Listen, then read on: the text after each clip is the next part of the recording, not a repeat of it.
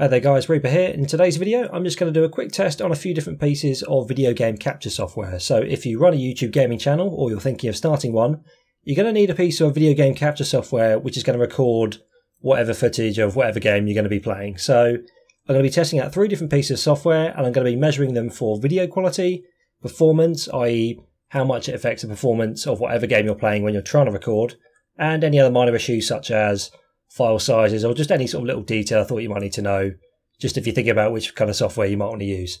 So I'm going to be testing these pieces of software on 2 different games, one of which is Darkest Dungeon, which is just came out of early access actually. It's the turn-based kind of indie RPG, which is quite fun.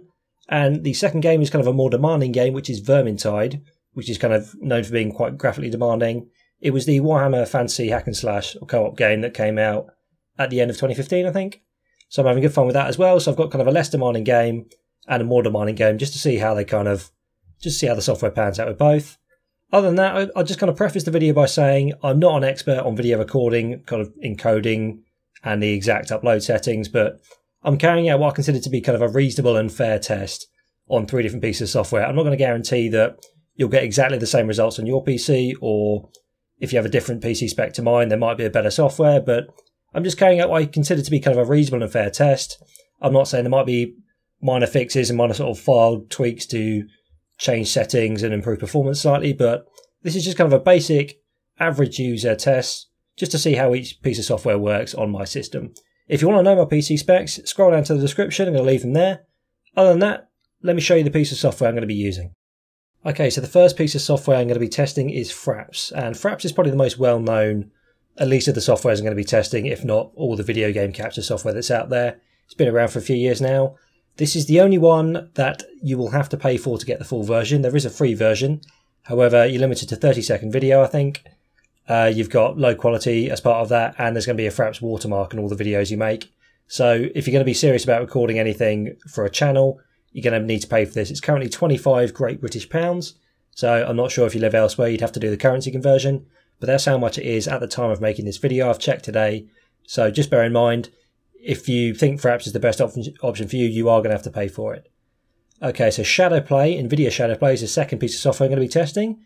This is the one I normally use to record my videos. This is the one I've had the most success with personally so far. So this is going to be part of the test I'm doing now. Shadowplay is free for anyone who's got an NVIDIA graphics card. If you get the NVIDIA GeForce Experience panel, or you can just Google Shadowplay. If you've got an NVIDIA graphics card, you can download this for free and use it. It does limit you in what games it's actually compatible with. It's only compatible, there's a list on the NVIDIA website of all the games it's compatible with. However, if you see that option that says allow desktop capture, if you click that, load up any game you want in full screen mode and you will be able to record that anyway. I'm not really sure why this is the case. Maybe it's they've only allowed you a standard to record games that are optimized with Shadowplay. That might be the reason, but I've recorded plenty of games that aren't on the kind of approved list or games that normally allows you to play. If you select that option, I've had no issue recording any other game I wanted to anyway. So for some reason, I don't know why that's in, as I say, but you can record any game you like with this. Just set it to full screen, select that option, and you can record away. Third software I'm going to be testing is something called Raptr. Raptr is something I've only just heard of recently. I wanted to have a third piece of software to test for this video just to see how it worked. And, you know, maybe I could have found a piece of software that worked better for me as well. But this is my third option. I kind of Googled this, found it. It is more than just a piece of video game capture software. So you can use this to stream as well. I think it's designed to optimize your videos for streaming on Twitch. I'm not going to be testing that. If you see that optimize setting there, what it does is you can choose to optimize your games, even if you're not recording, just generally, just to kind of supposedly help your games out. You can optimize them based on performance or quality. So basically, if you optimize it for quality, it's going to set whatever game you've got on that list to the highest setting it thinks your hardware can run while still being able to get a decent frame rate. Or you could optimize it for performance, so it's going to drop a lot of the settings down in order to maximize the performance. I will say, I think it says there in the screenshot anyway, I haven't used that feature. I'm only going to be testing for the purpose of this video just the capture software and just changing the settings of that. I haven't optimized any of the games, partly because it's not going to be a fair test, and I didn't want to change the settings of whatever games I'm playing because that's going to kind of void how fair the test is. The idea is I'm testing the software against the same video settings each time. And so basically I haven't touched that optimization thing. That's kind of for a different day, for a different discussion. So I'm only testing the video capture software that comes with Raptr. This one's free as well. Just Google it, go on the website. I'll leave a link in the description again. Just go onto Raptr, download it, and you can use the recording software. All the footage you're going to be recording, regardless of which software you're using, every time it's going to be in 1080p HD and 60 frames per second, because that's kind of the ideal standard you want to aim for with video channels or gaming footage. You really want 1080p and 60 FPS. With Shadowplay and Raptr, the bitrate I'm going to be using is 20 megabits per second. I've generally found, I've tried a few different times, 20 seems to be quite an ideal for me in terms of quality and size. It has decent quality at 20 and the file sizes aren't too big either. Basic bitrate, for those you aren't aware, the higher your bitrate, you're going to get better quality raw footage, but that's also going to affect the file size. You have more bitrate, slightly better quality footage, but your file size is going to be bigger. Lower bitrate, you're going to get smaller, more manageable files, but it can slightly affect the quality of the footage you're going to get. With Fraps, you've got to bear in mind you cannot change the bitrate, and I've googled this as well actually, it doesn't even tell you what the bitrate of recording actually is. No one really seems to know, other than it tends to be, it's argued that it's generally a very high bitrate, a lot higher than 20, because the file sizes are a lot bigger than the other two pieces of software recording at 20. So you just got to bear in mind, if you're going to buy Fraps, you're going to have you're not going to have the option of using a lower bitrate. You are stuck at whatever the high bitrate is. It's also kind of a caveat for the video, because the raw footage that Fraps use might have a higher bitrate, but I'm then going to be rendering and then uploading in a lower one. But basically, it's something to bear in mind. You might get slightly better quality video, but with Shadowplay and Raptr, I could have set it to a higher bitrate. Both of them got to 50 megabits per second, which is generally higher than people tend to record in anyway, because when you come to render the footage, you're generally going to lose a bit of quality because you've got to kind of render in lower than that.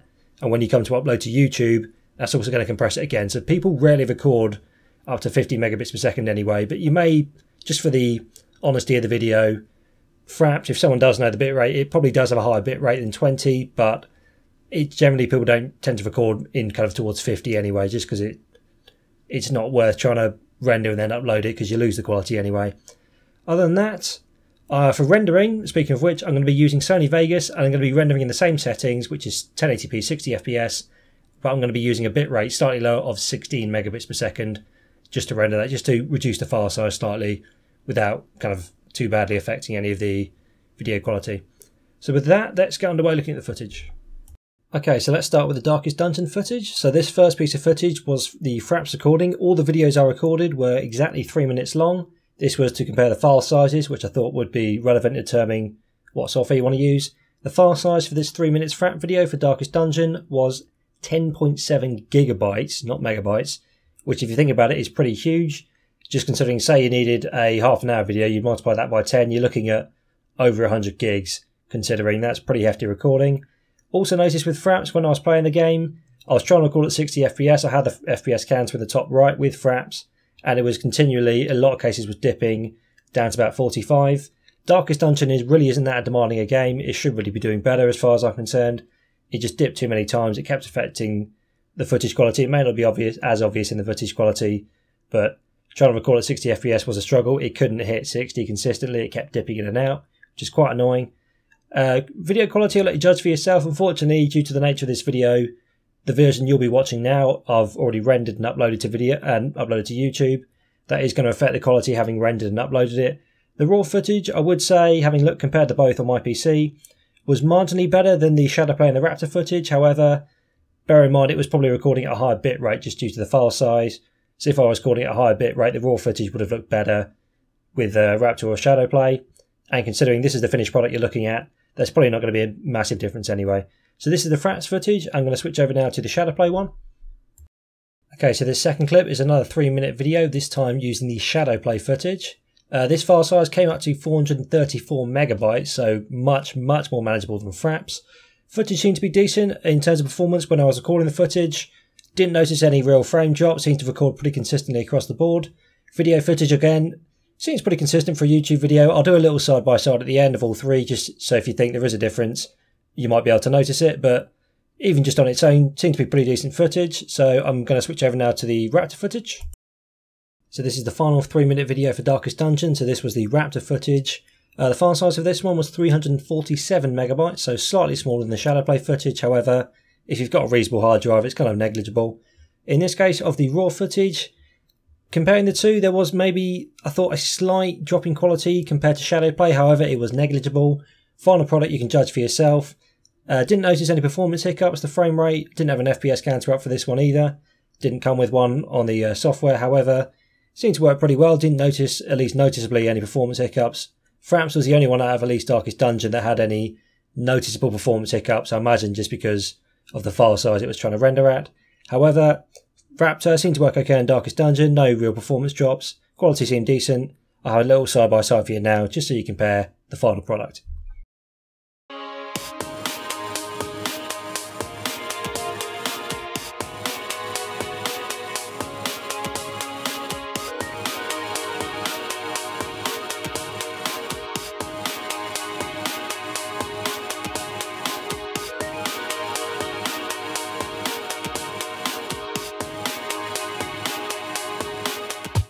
Okay, so on to the Vermintide footage. So we'll start out with the Fraps footage again. This time the file for a 3-minute video was 8.4 gig. So a little bit less than the last 3-minute video, however, still pretty significant. Vermintide, as I said, more of a graphically and sort of CPU demanding game than Darkest Dungeon was. So I was expecting this, but you can tell when you're trying to record the footage with Fraps, it was consistently now dropping in frame rate. I did manage to keep it generally above 30, however, it rarely hit 60 even when I wasn't in combat. And when I was, I got consistent dips, which was really frustrating. It wasn't even a consistently slightly lower frame rate, which would have been a bit better, but I was just getting, anytime a brief sort of big combat kicked out, it just dipped in quality, and you can see it's noticeable frame drops. So a little bit annoying, but that was slightly to be expected. So next up, we've got the NVIDIA Shadowplay footage. This time the file size, again for a 3-minute video, was 435 megabytes, so pretty manageable, nice small file size. This was probably the most consistent of the footage. I felt like I was keeping a pretty solid 60 FPS. If it dipped, it was only very slightly to maybe, I'm pretty sure I was keeping it above 50. I didn't have any noticeable frame drops, except for maybe one or two very slight ones. However, this was by far the most consistent of the recordings. Quality, again, Fraps was marginally high compared to the Shadowplay raw footage. Again, I can't really show you that, unfortunately, just due to the fact that you're now watching the rendered and uploaded footage. However, a little bit of a side-by-side comparison on my end. I did think the Fraps footage was slightly better, but again, bear in mind higher bitrate. Shadowplay footage was still pretty consistent. I've put it up for all my videos. It holds true pretty well. And I think this is probably the best out of the three, definitely for this one. So finally, we've got the Vermintide footage recorded using Raptr. So the file size this time, again 3-minute video, was 444 megabytes. So this time instead the Shadowplay footage was slightly smaller at 435, so 9 megabytes smaller. Not really sure why that is, because the Raptr footage the file size is smaller for Darkest Dungeon. Maybe there's something to do with the way it records depending on the game, but they're both very similar either way. I don't think there's really any difference in practical terms between the two in file size. It's going to depend. They seem pretty much even. So, problem with this one was the Raptr footage was better in Darkest Dungeon than the Fraps footage. However, when recording this, the performance of the game absolutely tanked when I was trying to play Vermintide. It was consistently, it felt like I was playing 15, 20 FPS. It felt like a slideshow when I was trying to play this. It doesn't really seem to be reflected in the footage, but as I was recording when I was playing, it just lost all the fun out of the game. It was just so slow. It was so sluggish. It was ridiculous trying to play in that FPS. If you're actually going to record footage for a gaming channel, if you're playing a longer period of time, you're not going to be able to properly play your game, especially well. Depends what game you're playing, but you're not going to be able to properly play whatever game you're trying to record when the FPS is that low. I'm not sure why it did this with Vermintide, however, that's my experience. As I say, this is just me doing tests. Tried recording it, same video settings, didn't change any of the options in Vermintide, closed the other programs. It was on uneven footing and tried to record the footage. It was really choppy. Also, pretty similar to the Shadowplay footage. I'd say the Raptr footage is slightly blurrier, slightly worse in terms of quality, but Shadowplay was by far the best of the three in terms of frame rate, and Raptr, the footage for Raptr for Vermintide was just, it was barely possible just playing the game. The final footage came out okay, but it was choppy as hell trying to play, which is just not practical if you're trying to record footage.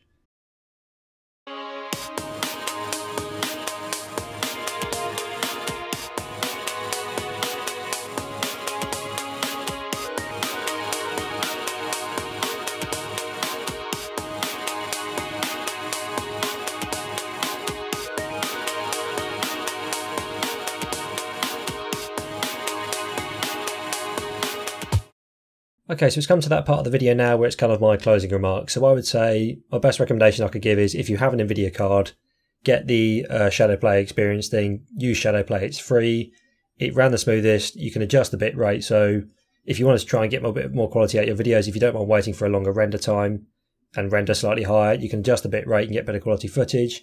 The footage was slightly worse than the Fraps footage, however, if I'd had the bitrate higher, the raw footage I think would have looked better. You can see in the final product, you've got the comparison, you can judge for yourself the eventual quality of all three anyway. But I think the quality, I've been using it for my other YouTube videos, quality is pretty consistent. It affects the frame rate the least, the files are really manageable size. Both the 3-minute files are less than 500 meg, which is pretty good. So I think it's free as well. It was consistently being the best out of the three that I tested. Fraps, you got to drop, if you want the full version, which you're going to if you're thinking about recording for a channel, any decent piece of quality footage over 30 seconds you need to pay for, which is 25 quid, not cheap. The file sizes are frankly ridiculous with Fraps. Both 3-minute length files were over 8 gig in size. One was, I think, 10.7, it was the first one, which is just way too high for that small amount of footage, and it affects the frame rate too much. Even trying to record Darkest Dungeon is not a demanding game, but even Fraps trying to record that, it just didn't really work well. It kept hitting the frame rate. Raptr worked okay for that, but that then later completely tanked on Vermintide. Fraps just, it's too demanding on the system to, I think, really be used consistently to get 60 FPS footage. Raptr, as I say, it worked pretty well for Darkest Dungeon, no complaints. I'd say the raw footage was marginally worse than the Shadowplay, and then again slightly worse than the Fraps. But when I tried to run it on Vermintide, I don't know why, but it absolutely tanked. And I'm not really sure why that is, but it's not as obvious in the footage. But me playing on mine, when I was recording those 3 minutes of Vermintide footage, my frame rate was below 20. It was ridiculous trying to play with that. It was only a 3-minute video. If I'd played a half-an-hour video, I would have got sick of it very quickly. It's not practical. You can't play, especially if you're doing a Let's Play.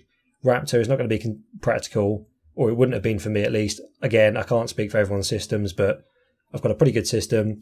The other two managed reasonably well. Shadowplay was good with Vermintide. Raptr, just the performance completely tanked when I was trying to play it and record it. So for me, I would say if you can get Shadowplay, get it. Fraps, you have to pay for. The file size is way too big, and the frame rate gets hit pretty much whatever game you appear to be trying to play. Raptr, I can't speak for the optimization thing or any of its other features. I can only speak, I should make that clear. Raptr's got a few different features attached to it. It's a big piece of software, but the video capture thing, the sort of recording video capture element that I was trying to use, the footage didn't work for Vermintide. It was, I'd say, marginally the lowest quality in the raw footage. You can judge for yourself the side-by-side comparison how it actually turns out. However, for me at least, Raptr didn't work. If there's a fix, maybe it's a Vermintide thing. Maybe that's the reason. Maybe there's a fix on your end. And as I say, this is just what happened for me. I can't guarantee this exact thing will happen for you. Maybe Raptr works better on other PCs. Maybe it works better on different, maybe AMD cards. I don't know. All I can say is what happened to me. Raptr wasn't working. So I would say if you've got an NVIDIA card, I think Shadowplay is your best option. It is a little bit finicky sometimes. I think it's only just come out the beta stage, where it may still be in the beta stage. I had a little bit of a problem once in the past. It wouldn't.